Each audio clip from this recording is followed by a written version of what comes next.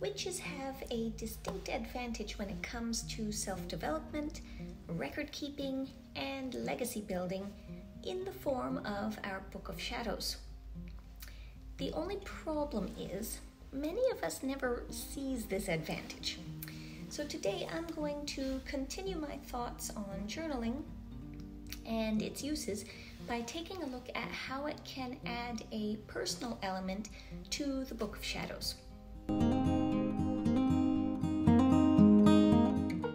Hello everyone, I'm Witch Hazel, and in today's video I'm going to chat a bit about why I think a Book of Shadows should contain a journaling element.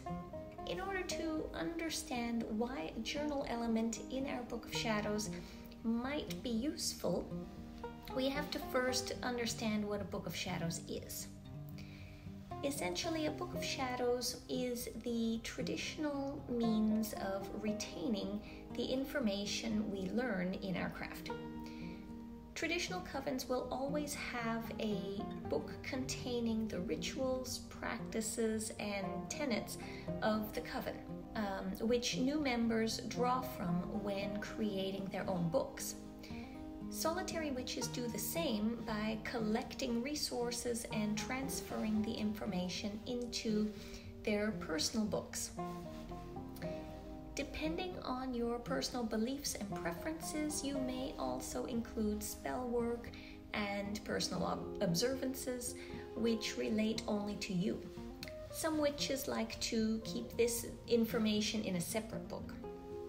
Either way, we are viewing the book as a repository for information learned over time. When I began this channel back in 2015 or so, my sole purpose was recording information and pearls of wisdom for my niece. I created videos because I had a poor track record with writing in my Book of Shadows. In a sense, this channel is a visual Book of Shadows. I hear a lot of witches with a similar story, though. They want their book to be an heirloom, a thing of beauty and wisdom passed down through the generations, and added to. Unfortunately, the gravity of that assignment tends to lead us to never contribute to our books out of fear of making a mistake. This issue is a whole other video that I accidentally already prepared, so you'll get more on that theme soon. But for this video, the important thing to remember is this idea of a legacy. If we view our Book of Shadows as a legacy, then I'm afraid some of us are missing an important part of it, including me. Sure, we're leaving behind a great collection of information, but think about what we're looking for when we collect this information. I don't know about you, but I don't really care about a spell or story or history unless I can relate to it somehow, find a little bit of myself in it. If my nieces inherit my Book of Shadows, am I going to be satisfied with just copying out some interesting rituals, or do I really want them to find that little piece of me which lives in them? If you're creating your Book of Shadows with posterity in mind, what is it you're hoping your descendants will find in it? If you're not creating your book for future generations and you only want a reference, are you sure it will be something worthwhile to keep coming back to if you can't find some spark of yourself in it? You might be able to copy out information and add a hint of yourself by making some customizations and tweaks, but this doesn't necessarily allow your voice to come through. If you have any desire to use your Book of Shadows as more of a communication tool for future generations, it's my opinion that a more personal aspect needs to be included, which is where journaling comes in. I'm sure you can already envision this idea. The concept isn't hard.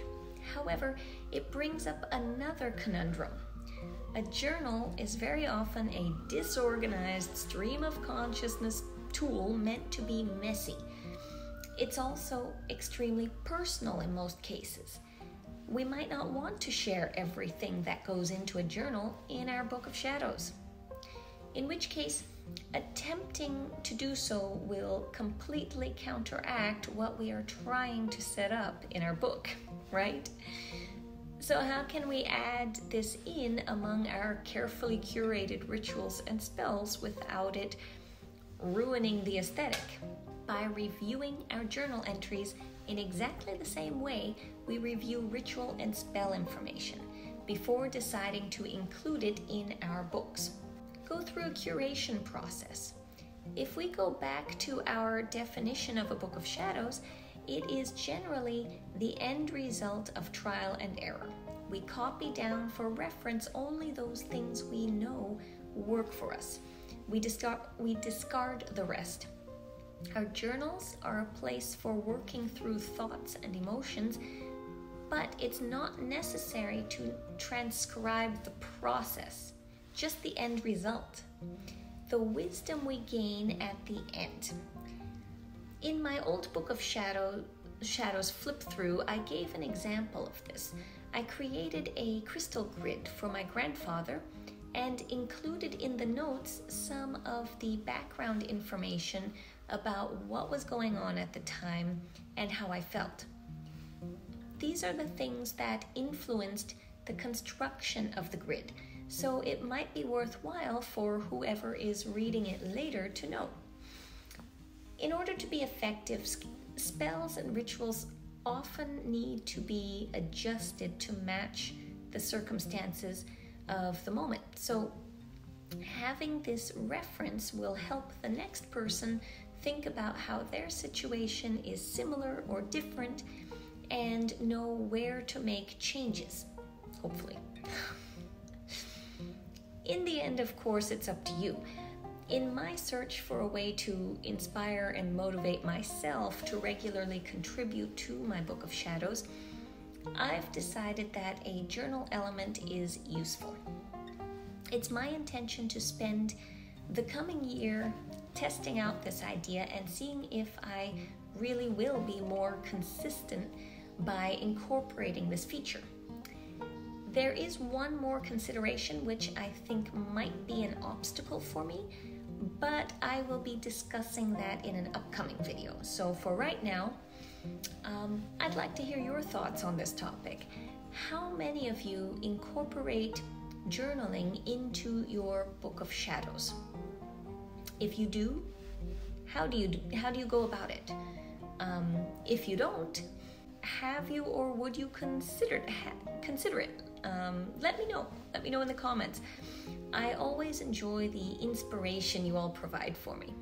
With that, I will let you get back to your crafting, but we will chat again soon.